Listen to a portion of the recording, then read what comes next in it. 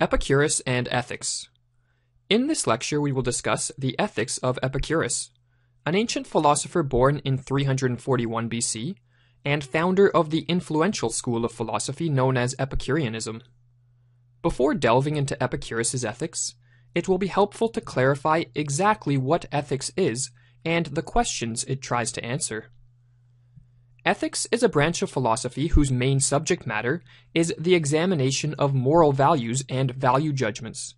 Judgments concerning what is good or bad, or judgments about what morally ought or ought not to be. Since we naturally attempt to strive for what is good and flee from what is bad, ethics is concerned with questions of how one ought to behave, or how one ought to live their life. Thus, ethics is said to be concerned with normative statements, which are statements about how things should be, as opposed to statements of how things are, which are called factual or existential statements. Two major questions which ethics deals with, and which Epicurus himself was specifically concerned with, are: what is the ultimate good in life, and relatedly, how should one behave in order to obtain this good, and hence lead the best life possible? Throughout history, there have been a large variety of answers to the question, what is the ultimate good for human beings? But three answers have been especially prominent. Some philosophers have responded that virtue is the ultimate good. Some have said happiness, and some have claimed that pleasure is the ultimate good we must strive after. Epicurus is perhaps the most famous proponent of the third answer. In this lecture, we will discuss his ideas regarding pleasure, and his thoughts about what we must do in order to live the most pleasurable life possible. The view that pleasure is the greatest of all goods is called hedonism. While there have been many philosophers who have ascribed to this view, as Richard Taylor points out in his book, Good and Evil, hedonism appears to be the default position which most non-philosophers ascribe to. Of all the things that have ever been proposed as the unique and greatest good, perhaps none has won more adherents than pleasure. Feelings of pleasure, it would seem, are always good, and their opposite, feelings of pain, are always bad. One need not be a philosopher to arrive at this opinion, and it is perhaps for this reason that the everyday philosophy of vast numbers of people is the philosophy of hedonism. When most people think of hedonism, they think of the form of hedonism ascribed to by the Cyrenaic philosophers of ancient Greece. The Cyrenaics, who were roughly contemporaries of Epicurus in the 4th century BC, thought that the best life was the life filled with the most pleasure. They identified the bodily pleasures, namely the pleasures we obtain from food, wine, and sexual gratification, as the most intense of all pleasures, and thought that each moment we should try to maximize these pleasures to the greatest degree possible. Epicurus's hedonism was a far cry from that of the Cyrenaics. He readily agreed that the most intense pleasures are indeed the bodily pleasures. However, he thought that overindulging in such pleasures was not necessary for the attainment of the good life, and in fact prevented one from attaining a pleasurable life. Bodily pleasures, he reasoned, are not only of short duration, ending almost as soon as they have begun, but more importantly, they are often followed by intense pain. The pleasure of being drunk may be great in the moment, for example, but the pain of a horrible hangover offsets that pleasure with a more intense pain of longer duration the following day. Hence, in order to live a pleasurable life, Epicurus believed that it was the avoidance of pain that was essential, not the indulgence in pleasures. And to avoid pain, we must cultivate discipline and often decline opportunities to engage in bodily and sensual pleasures. Paradoxically, he thought the most pleasurable life was actually the life in which we avoid chasing after pleasures altogether.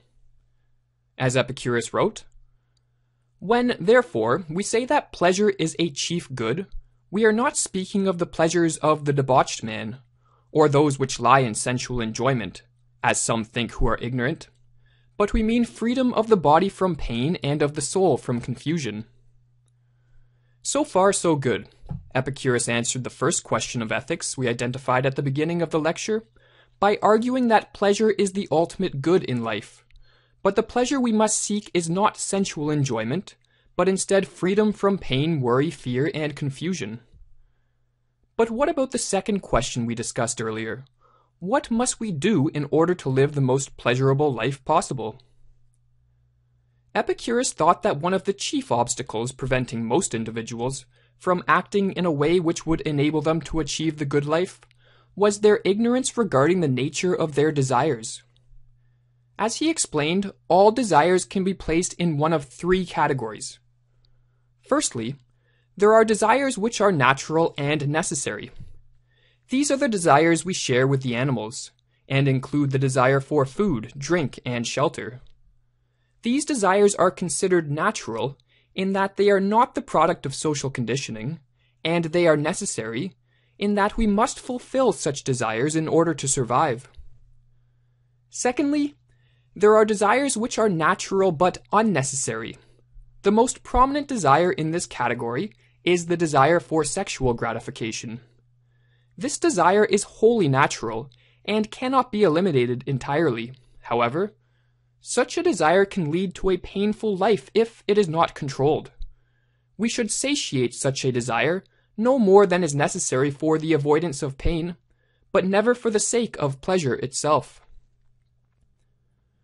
Lastly, there are desires which are unnatural and unnecessary.